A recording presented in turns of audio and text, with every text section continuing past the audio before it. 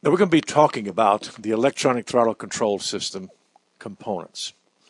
What you're looking at now is a throttle actuator control module from a GM vehicle. We're going to be talking about external modules and systems that don't have external modules. When you have an external module, communications is going to become a critical factor, and we'll be covering a very light overview of communications because it's one of the areas we have found that diagnostics have been suffering on these systems. Now, the powertrain control module handles all the calculation for electronic throttle control. That means when we decide we want 50% throttle opening, the PCM decides that and then either manages it or communicates it to another module. When we have a separate module, we have an electronic control system module that stands separate. It handles some of the calculations and the jobs of actually running the motor, getting the feedback, and ensuring we have 50% throttle. But the PCM handles the other calculations. It says we need 50% throttle and makes those decisions. Now, how do you tell which one you've got? Well, when you see the motor hooked directly to the PCM and the throttle position sensor signals going back in. Remember, throttle position sensor signals here are feedbacks. They're not inputs. What is that difference? The position of the motor is positioned by the PCM saying it's looking for 50% throttle. We get feedback from TPS saying it's arrived at 50%. It's a feedback setting. When it decides where to go from accelerator pedal position. So as strange as it looks, this is what it's going to look like when you have only a PCM and no external modules. Now, a throttle actuator control module handles some of the calculations when the separate module is used. These are going to do the actual positioning of the motor and the feedback from the motor. The amount of throttle opening is still going to be determined by the PCM. It's going to set the throttle opening, and then this module is going to receive that communications and then run the motor, get the feedback, and position it to the requested value as established by the PCM. Now, the main processors, when we talk about these things, performs all the management tasks. It's doing all the management back and forth, whichever system you have. Why is this important? We've got to talk about it because there's two processors in here, and different things show up differently. If you're dealing with a system that seems to be illogical, you know the main processor handles the calculations. If it doesn't seem to be doing the right thing with the throttle and you're having problems, and all the inputs are right and all the outputs are right, but this thing doesn't work right, it's the main processor. The checking processor performs a redundant checking of the sensors. Do all the TPS sensors look the same?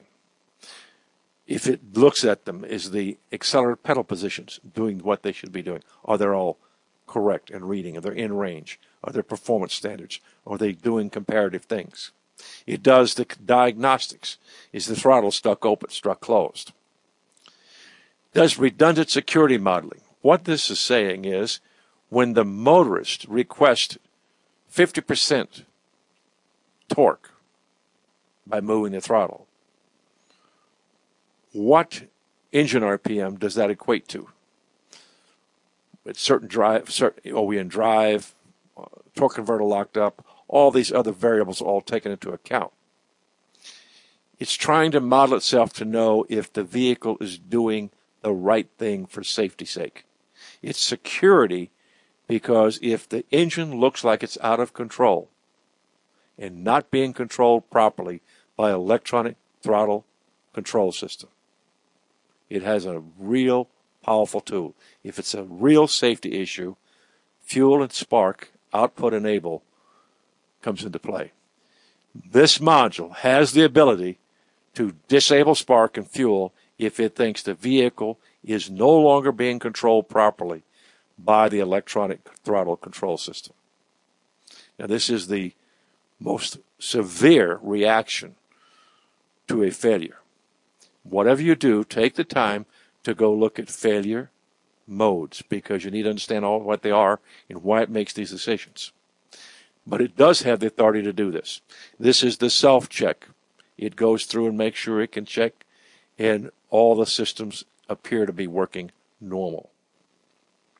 All this is important because electronic throttle control system can shut down spark and fuel, which has a definite effect on drivability. If it thinks something wrong, it can limit performance so the vehicle doesn't drive right, and it has the power to set trouble codes. So you need to understand all of that.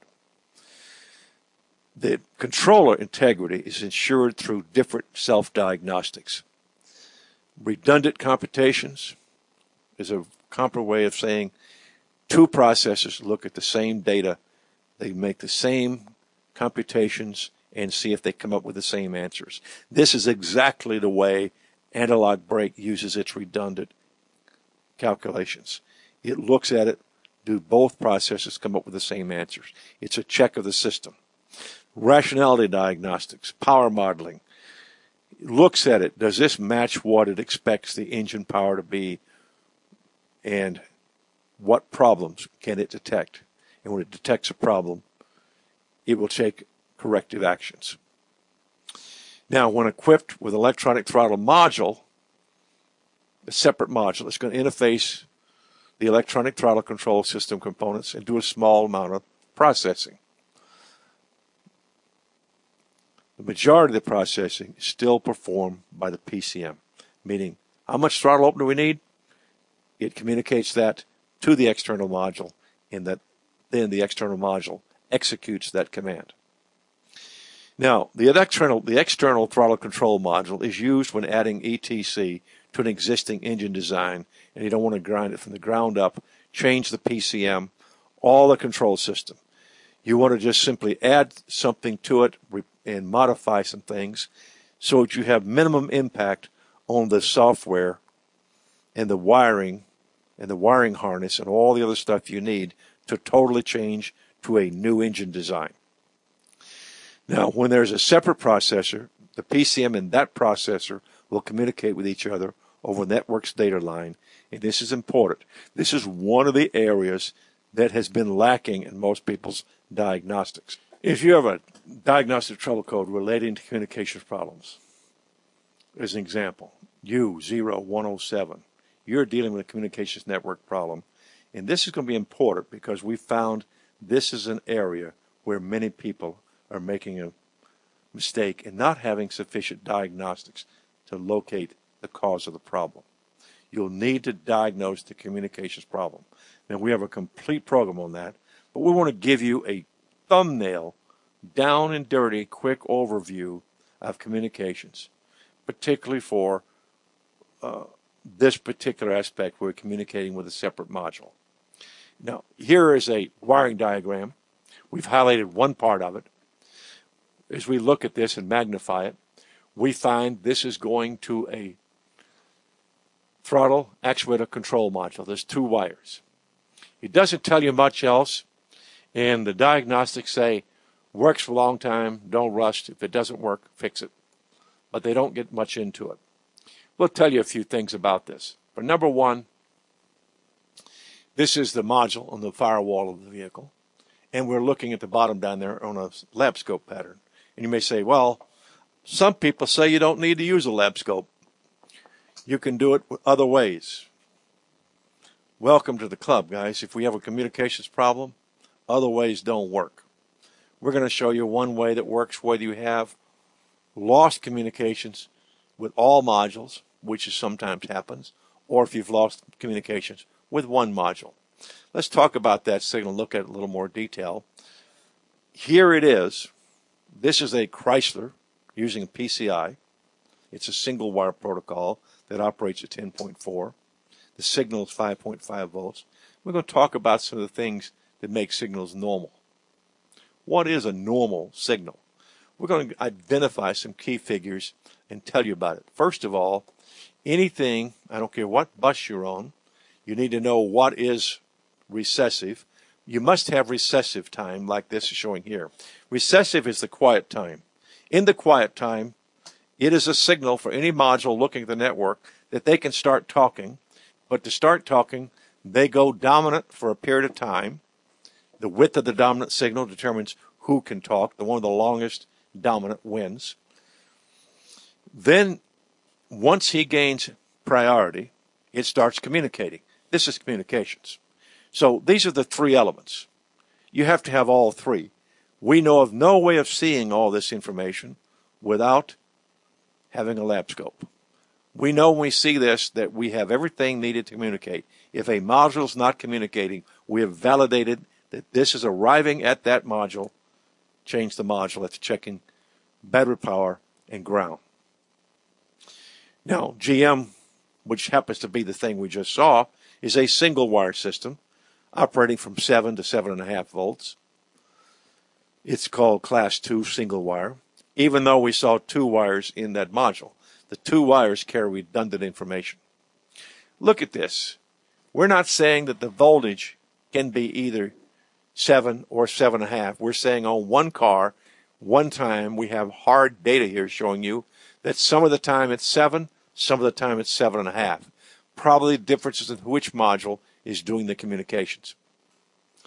Now, this is a chatterbox. Now, this will apply to any of the things we've been looking at. When we have a chatterbox, it totally shuts down communications. No one can talk. And the reason no one can talk is every module is waiting for recessive time.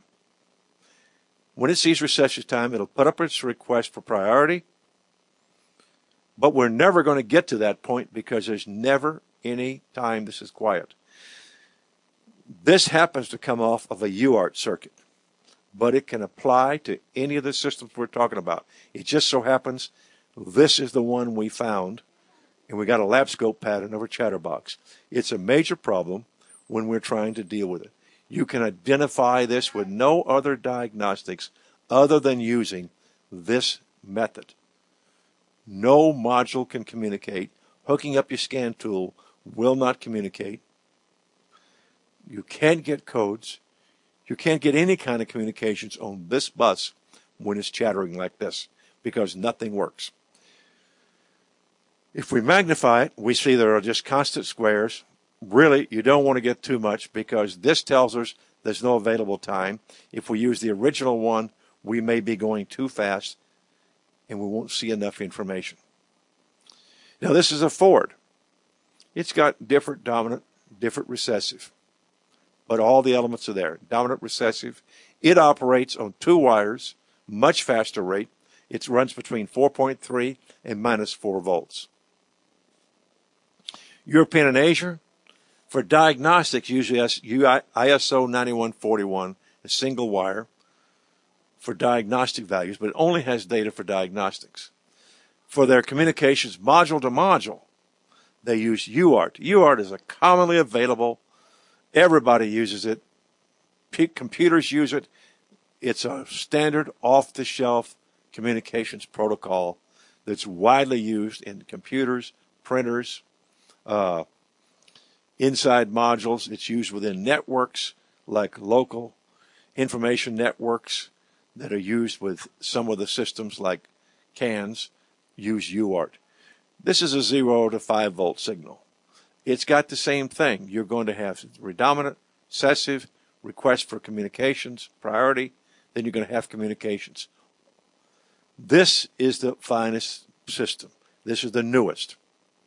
This is CAN-C or high-speed CAN. It's a 2-wire protocol, uses 2 lab scope patterns, operates at 500 kilobaud, very high speed. It hovers around 2.5 volts, both channels. Then they go dominant to 3.5 or to 1.5, depending whether they're the high or the low.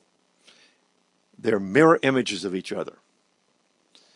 Now, this is what you're going to find on your newer cars. All of these communications protocols are utilized at different times for communications in electronic throttle control, and you should be aware of it. If you want to know more about it, go look at our program specifically for communications. Now, these are the processors. Their big job is to talk to each other. That's why we spend so much time on communications. That is what they do. They communicate each other. Now, the other components you want to go look at are the inputs, the outputs, and the actual controllers. Make sure you look at those and the failure modes, because the failure modes relate back to the processors we talked about here with redundant processors and the checking of the electronic throttle control system.